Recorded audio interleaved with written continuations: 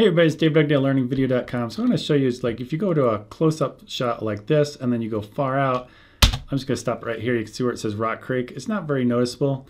This is the way I used to do it in Resolve. It's called, I think it's called Match Move. Didn't work all that great, and it wasn't able to carry a translucent layer, even though I was able to make it somewhat translucent. I had to kind of go around and, you know, the grill wasn't perfect. But now that Fusion is inside of Resolve, I can do something like this. When I go from like this far shot, I can add in, oops, sorry, let me do that again. I can add in text like they do in the Olympics, kind of a translucent layer. You know, it's got the flag and their name kind of thing. And so when they go from close-up shot to the wide shot, they can find out what lane the swimmer is that they want to pay attention to.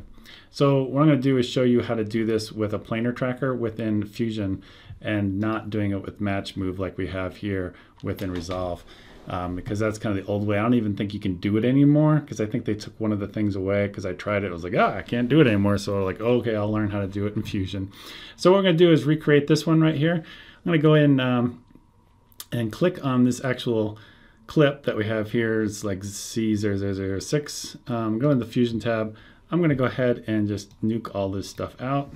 Anyway, so what I do is actually turn these off, because when you go into Fusion tab, it'll go to those top two tracks. I guess it goes priority on the top tracks. So what we're going to do is the bottom track, just turn those off. When we click on the Fusion tab, then we've got it connected. I've gone ahead and said show tile picture so you can actually see it, which is great. So I've got a number of steps. I'm going to kind of follow along with the steps so you can too, and I'll put these down below of how I did it. So basically I said from Resolve, just click on the track that you want. That's what we just did.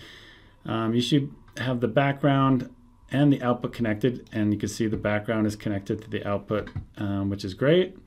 And the next step is bring in your text, like could be a text plus, or in this case I'm going to be bringing an actual graphic in from Photoshop, and it's actually a PSD file, I think it says. And I'm going to do the same thing here. I'm just going to go up and say show tile picture, and then that'll actually update here in a second. And the next step, because if I don't follow steps I'll probably get this wrong, add planar tracker. So we're going to do a shift spacebar, and you can see I did a search for it. I'm going to say okay, it brings it in. I don't want to connect it to that, so I'm just going to disconnect. And I don't want that, so I'm just going to connect this to here for now. But I don't want to do it this way. You might actually start off doing it this way and you're like, oh, why doesn't it work? One of the problems I ran into is like things were behind other layers and I couldn't see what was going on. I was like, why am I doing this wrong? So what you want to do is right click, not left click, but if you're a PC guy like me, right click and then bring it over and then release. And then you want to go to background contains the region to track, and that's what we're doing here. And you can actually see the pool right there. That's the one what we want to track. So we're going to say, we'll click on that, and right here down below you're going to see two dots. We want to click on the right dot, and what that'll do is bring this up into this window right here. And I'm actually going to zoom out by you have to press the control. I'm gonna have to redo my shortcuts on this because I don't like the way it's set up right now. All right, so now let's go on to our cheat sheet here. And so we did that background, put it on the first frame. So let's go ahead and you can see right here, we're not starting at frame 0. This is something that I ran into and I couldn't figure out what was going on. I was like, what is happening? So what I want you to do is go all the way back, and I'm just gonna use my left arrow until it goes blank, and then right until I've got that first frame that I can actually see it. Then up here in the planar tracker window, what I want you to do is take your tracker, not point, but we're going to go to HybridPoint area.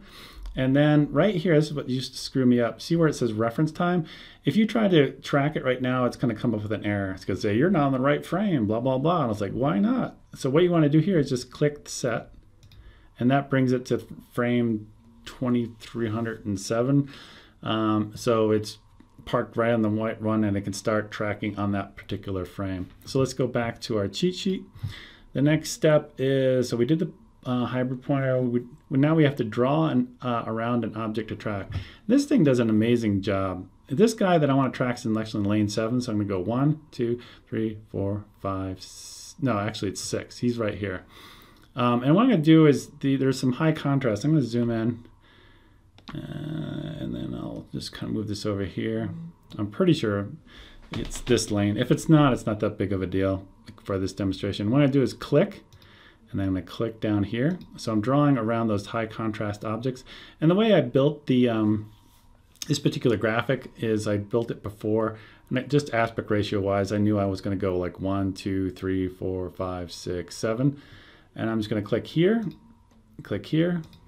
It doesn't have to be super accurate, but basically you don't want to be inside of it, you want to be outside it, so it has all that nice contrast with the lane lines. And then let's go just double check my cheat sheet here. We did the 0, set reference point. We're going to track forward, so we're going to click on this button right here and just let it do its thing. And you can see there's a lot of dots and stuff. You'll know if you got it wrong if it just doesn't start tracking and goes wonky on you, and then you might have to try something with a higher contrast. But even this, you can see it's tracking like that kind of lane line below the water to the surface, that dark blue. And it's even tracking that stuff, which is pretty amazing. And it does a great job. And my computer's pretty fast. It's got 16 cores, and I've got it overclocked. So this is going to be done in just a few seconds. And again, this tutorial, if you want to call it a tutorial, it's mostly just for me. For the next time I do this, I'm like, oh, how did I do that? And I'll just go back and watch this video. All right, it's done. So I'm just going to bring it back to that first frame. And we're just going to take a look at that track. And sure enough, it looks great. I'm just going to stop it right there. All right, so now we're going to connect the graphic up, which is my PSD file that I made in Photoshop. I'm going to right click like I did before. I'm going to drag it down. And what I want to do here is I want to do corner pin number 1. And what that's going to do is allow me to put the graphic in here by the corners, because it's laying down on a surface. Again, this is not, there's some other stuff out there, other tutorials that can explain point tracking much better than what I'm about to do. So all I'm going to do is I'm going to zoom out a little bit. Let's control and wheel, yeah, like that. And then I'm going to go from track, I'm going to go to corner pin, and that's when we're going to see our graphic appear. And here we go. And there it is. Let's zoom out a little bit more so you guys can see what's going on here. And I'm just going to go ahead and start really just roughly putting it in place, and then we'll zoom in to where I think it's supposed to be. And then let's zoom in. And to make this look realistic, I'm going to make sure, I'm going to put this like right here where the black ends, right here. And I'll put this one right here where the black ends, about right there.